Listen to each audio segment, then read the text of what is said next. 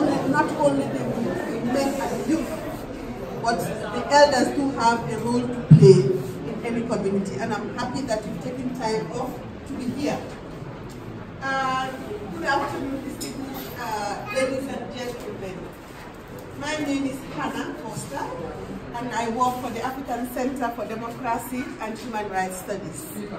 We are partnering with the TRRC to ensure that the community also gets involved in this very noble task of making sure that we sit together, we say the truth about what has happened, tell stories of what has happened, try to forgive and move on. But there is another component that we also want to emphasize as the African Center, and that is the need to promote peace, the need to live in peace, the need to ensure that we build a cohesive society. Because I used to hear the elders around me say, si jama la luneka heji. Jama mo muna indi luneka. If there is no peace, there is no development. No peace, no democracy.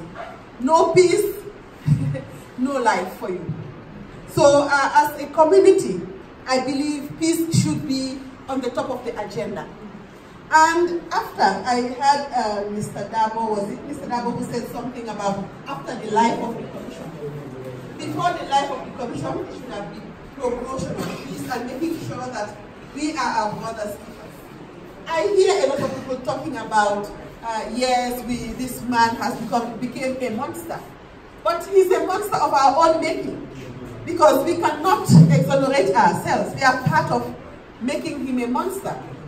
So all of us should try to sit together, to devise ways, to devise strategies for maintaining peace, for building peace within the communities. I know that we do have a Mediation and Peace Center in URR. We don't have one here in Bansang. But we will try to see what can happen to make sure that we train some mediators who would nip it in the bud when conflict comes. Many of us believe that when we talk about conflict, it's about a full-blown conflict where people are fighting, guns are out. But you can fight and you cannot have a gun. You might not have a gun in your hands, because the words that come out of our mouths are also part of the bullet that would cause challenges and problems within our communities. So I believe we need to relook at ourselves. We need to revisit the way that we have been relating to one another. Yes, it is our community. If we choose to live in peace, we have to build that peaceful society. If we choose to live in conflict, then we should be prepared to flee and lose everything that you have worked hard for all your life. So the challenge is right of our courts, because we are responsible for the lives, for the community we live in.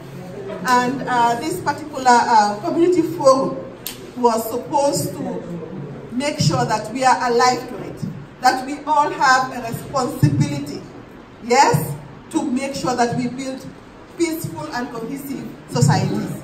And on behalf of my staff, John and Mambo, and all our partners, I'm talking about Mr. Sambu, Dabo, Mr. Gay, and all of you. I think they all deserve a round of applause. They've done a good job of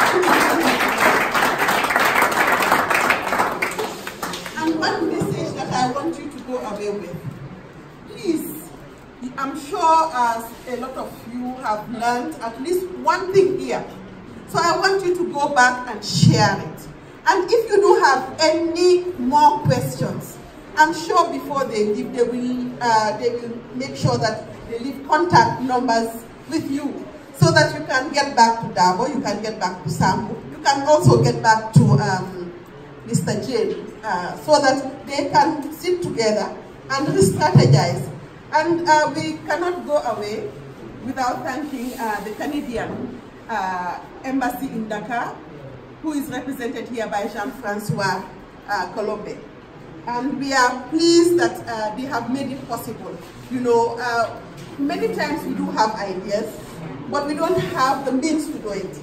And we are happy, we want to say thank you for believing in the idea that we had put forward to you, that the TRRC needs support to make sure that we sensitize people, to make sure that the people themselves are sensitized so that they themselves would know that before the TRRC there was life. Now that the TRRC is here, they need to play their roles. And after the TRRC, they have a role to make sure that the Gambia remains peaceful, the Gambia remains a democracy, and the Gambia develops. Thank you very much.